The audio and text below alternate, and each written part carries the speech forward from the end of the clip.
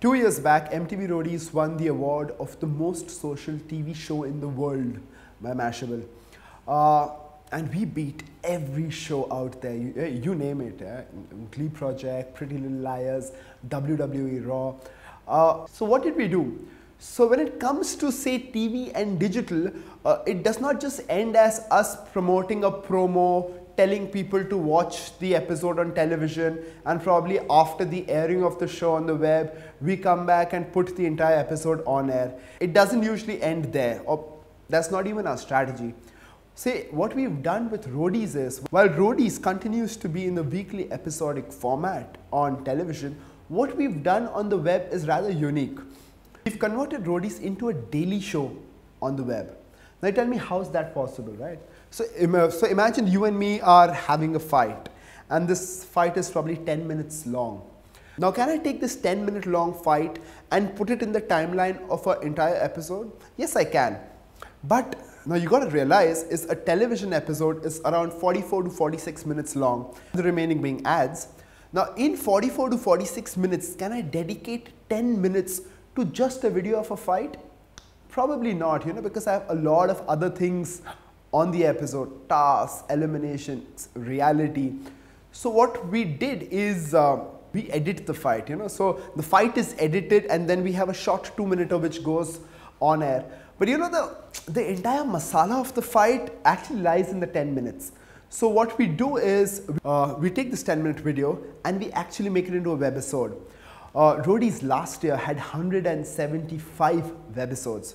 Now I'll give you some numbers. Last year Roadies managed to clock 105 million video views across YouTube and the website, and around 40 million of these came from webisodes.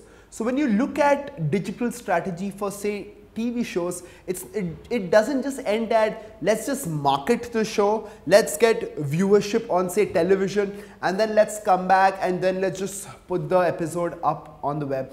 We do a lot, just a little more. We actually had a video blogger, vlogger for the last 2 seasons who just bitch about the show, who talk about how bad Roadies is, how bad the contestants are, and you'll be surprised, while we continue to make fun of ourselves, these videos, record more than around 300,000 views per video.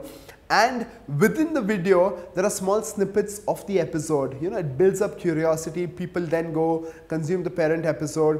Another thing what we did last year was audiosodes. Now you'll tell me who will want to listen to an episode of Roadies, right? You'll be very surprised.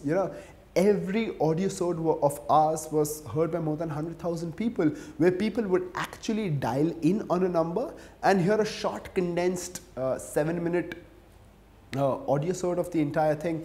We had a prediction app it wasn't just a who's gonna get eliminated or elimination ke liye SMS kijiye A or B. We made it into, we thought it out well, and we actually made it into an entire betting zone where we gave you virtual money and you could actually place bets on outcomes within the episode. And it was actually like a betting room, which there were odds for every person, and we got fantastic results from that. So which is why when it comes to Roadies or any show which MTV does, it's not limited to just marketing and then just putting the episode up on YouTube or your website. We put in a lot of effort in pretty much every show that we do.